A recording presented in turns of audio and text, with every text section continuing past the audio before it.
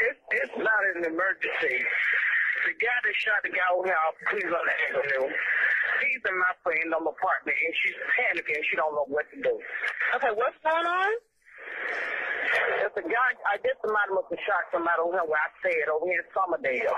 But you cannot come to my house or Okay, ma'am. When I come to your location, I just need to know what's going on. Was somebody shot recently? Yes, about 5 police there where I go. Okay. What's the location?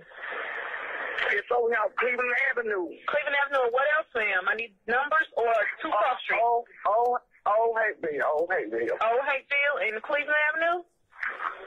Yes. I don't want to talk loud. I don't want to get myself in no trouble. That's fine. Okay. You said okay, the mail is inside of what home? My friend's apartment. She's panicking. She don't know what to do. Okay, that's fine. Okay. But she got her mama and her baby now. Okay. All right. And what's the number?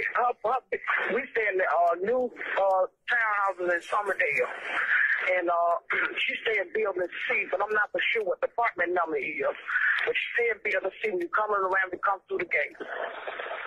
Okay, so who was shot? I have no idea, babe. I promise I can't tell y'all that. I don't know.